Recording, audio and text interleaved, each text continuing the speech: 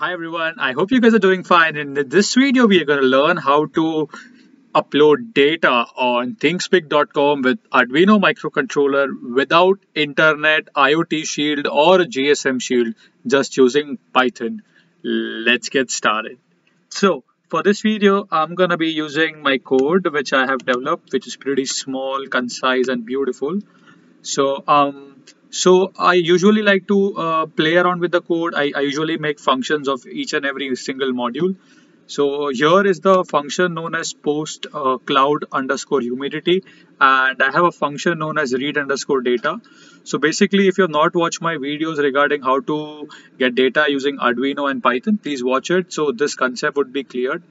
So after reading the data from the serial monitor, basically I'm creating a threading module because you cannot keep updating request on the ThingsSpeak account. They will block you. Okay, so you have to send request after every 10 to 15 seconds.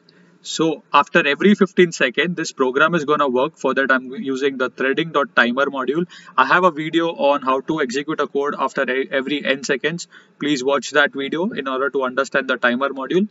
So val equals to read data, I'm reading data, then I'm splitting the data after a comma because in my Arduino, my data is coming after a comma. So I am splitting the data. Then this is my API of thingspeak.com. Here you can see, if you observe, that is field 1 and field 2. So simultaneously, I'm updating the field right now.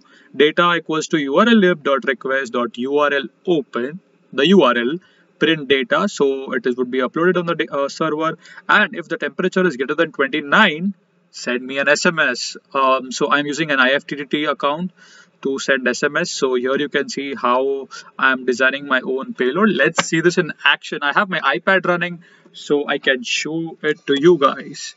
So I have my iPad right here, so give me a while. So I'm just turning my screen up, and sorry for that. So things view. All right. So here you can see uh, I don't have any data as of now. So I do have data, but the last data that was updated was a long time ago. And now let me open my software. So here you see, and now let me run this software. I seriously like Python. I like to, because it's so amazing and you can do so much with Python. So let's run this software real quick. So yep, it started and it posted the data to the cloud server. Let me get my iPad running here. So here you see I got the sample here at 5/18/21 at December 4. Today is December 5. So we are still waiting for the sample. So let's wait for the data to come, and meanwhile I can also show you the data here. So still we have a oh yeah, I just got a sample right now. I think so. This is December 4th. So let's wait for 15. Oh yep, I got the sample. Yep, here you can see. So Wednesday, December 5 at 19:25:37. So we are getting the data from the microcontroller. And if I observe here carefully right now, the data is about 30 degrees. And if the temperature is more than 29 degrees Celsius, I will get a notification on my iPad or through a IFTTTT, basically if this then that. So let's see. I'm just keeping my hand on the sensor so that it will take the heat of it. Basically, it will take my body temperature when I'm placing my hand here. So the temperature should increase, and I should get a SMS real quick if I'm not wrong. Let me just see my code properly. If it is, yep. If the value is greater than 29, yep. If it is greater than 29. So right now it's 27. We still wait for the value to rise up to 29 degrees Celsius. And as soon as it goes above 29 degrees Celsius, yeah, I have my phone right here. I should get a notification. Oh yeah, here we go. We got a notification on my iPhone. Let me see if I have the same messages synced on my iPad as well. Well, I'm not sure if I have the message there. Okay, my iPad is not synced right now, so let me just show you that it worked. And I'm gonna disconnect my iPad here.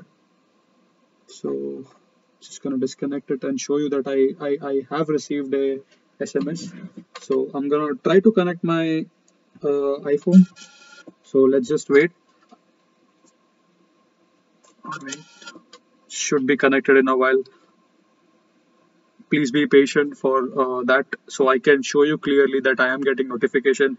And here is the cool thing, I am getting notification. Either I can get notification with Twilio or I can get notification with IFTTT. So either way I can get SMS basically. So due to some reason, I don't know why. Oh yeah, I need to connect to my computer's Wi-Fi, because for airplaying my display it has to be on the same Wi-Fi, otherwise it's not gonna work out. So give me a while. So I'm just entering my credentials right now for the Wi-Fi, so that so whenever it's on the same network I can actually mirror my display. So here I am. Should be connected in a while. Yep. Here you see it's connected. Sorry for the delay. So here you see I have the SMS from Twilio account saying that the temperature was high. So I'm using the IF. It also sends me through Twilio, also through IFTTT. So it also sends you a notification. So basically I have converted a normal Arduino microcontroller into a powerful processing device using Python.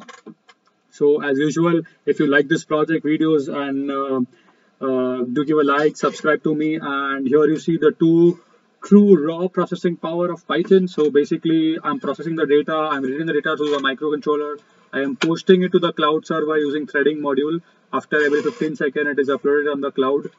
I am also getting an SMS using the Twilio API and also IFTTT, that is if this then that.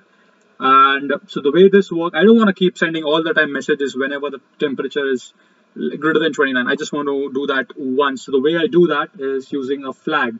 So I set the flag as false initially, and whenever this condition arises, that is it's greater than 29 degrees. So initially the flag was false. So not of false is what? True. So that means if true, that means it's gonna execute that, right? That means send SMS. So it's gonna send an SMS. I'm calling my function and sending the temperature to that function. So let me show you the function. This is a function. Here the temperature comes in. I am defining my body.